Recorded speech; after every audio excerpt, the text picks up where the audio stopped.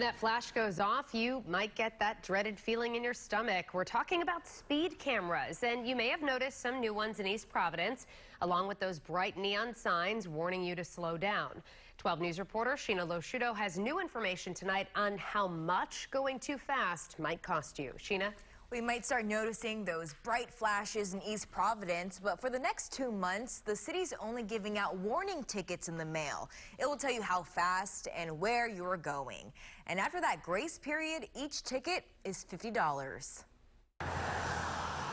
When you see one of these, you better double check how fast you're going, because in a few seconds, a camera will do that for you. 9 speed cameras are now up and running in school zones in East Providence. Our hope is to simply change people's behavior, motorist behavior, have them slow down. Most of the cameras are on Pawtucket Avenue, with the exception of the cameras on Forbes Street near Riverside Middle School, and they all look like this. Townies are familiar with how it works, having experience driving through Pawtucket or Providence, 2 cities that have already implemented a similar system. You get people behind you and they want to go fast, and I'll turn around and point, and then they say, oh, okay.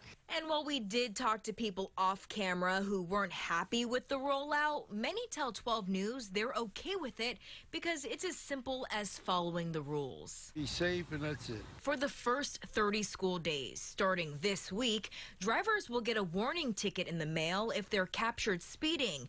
And once it's the new year and kids are back from winter break, a ticket will cost you $50.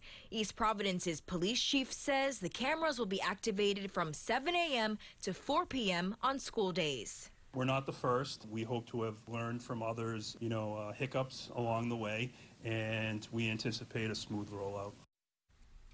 So there is a little bit of a buffer, but after a few miles over the speed limit, the city says you're at risk for a ticket. And the city also plans on rolling out a red light camera system, but right now there's no word on when that will start. I'm Sheena Loshudo, 12 News.